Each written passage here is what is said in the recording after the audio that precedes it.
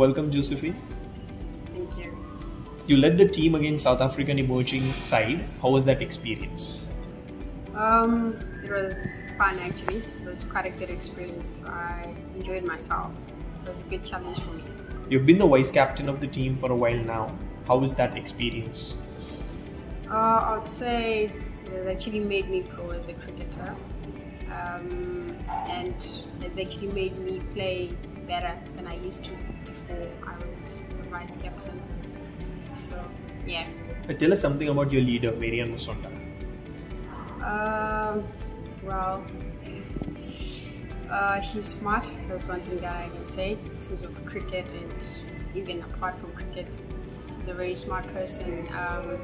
She's always motivating us and encouraging us all the time, and she's always looking out for the team. The team has a mix of youth and experience. Yeah. What are your plans going into the qualifiers?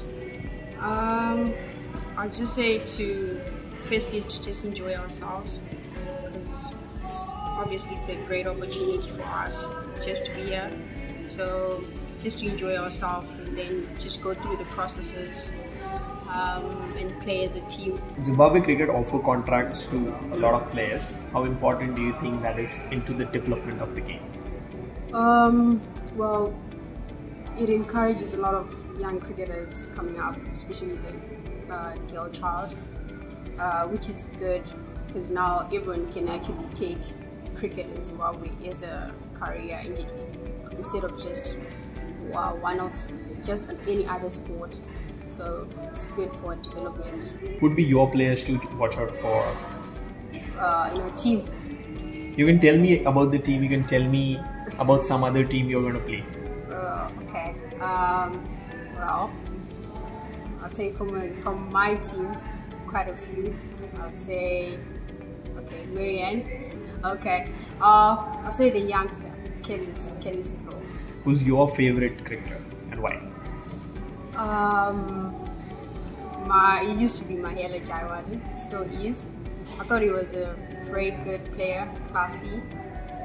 Yeah, just used to like him. Your team has a number of all-rounders. Yeah. How important does that make, having two skills? I think it's very, very important, especially in terms of like T20s. It's just an added advantage to have people that can actually contribute to the batting role. So I think it will come in handy for us. Yeah. A word on your coach, Kerry Bryant. He's a good coach, and he's been really encouraging us since he came into the picture. He emphasizes some hard work, so he believes, and I also believe that talent only is not enough. So you need to put on the extra work as well. So, yeah. How important was the UK tour for you, for the practice and overall for the development of yourself? Well, I had to take more responsibility when I was playing in the UK. So it was a vital aspect in terms of my game now. Something that I can actually bring onto the table as I play for the national team. So yeah, it was amazing. Heading into the global qualifiers, your one aim? Obviously, to qualify for the World Cup. Yeah, to qualify. Yeah, so the main aim is to qualify, and then personally for myself, I would also say to have a good series. Yes, take a few wickets and then score some runs for my team.